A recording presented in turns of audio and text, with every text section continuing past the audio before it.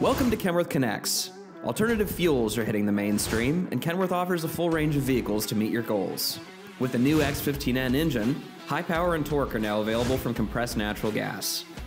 These systems are easy to use and will feel familiar to drivers of diesel-powered trucks. Come with me today as we show you just how easy it is to refuel a CNG-powered T680 tractor.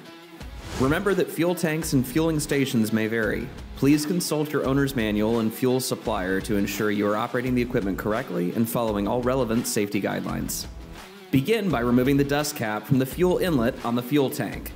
This tank has two different size fittings, so pick the one that matches the fuel nozzle at the station.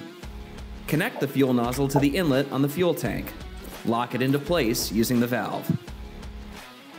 Press the start button on the fuel pump to begin fueling.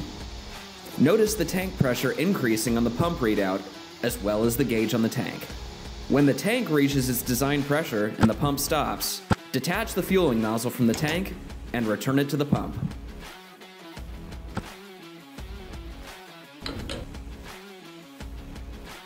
Replace the dust cap on the fuel inlet and lock it into place. And that's all there is to it. The tanks are full and this truck is ready to hit the road. Thanks for joining me today as we fueled up our natural gas-powered T680. And until next time, let's stay connected.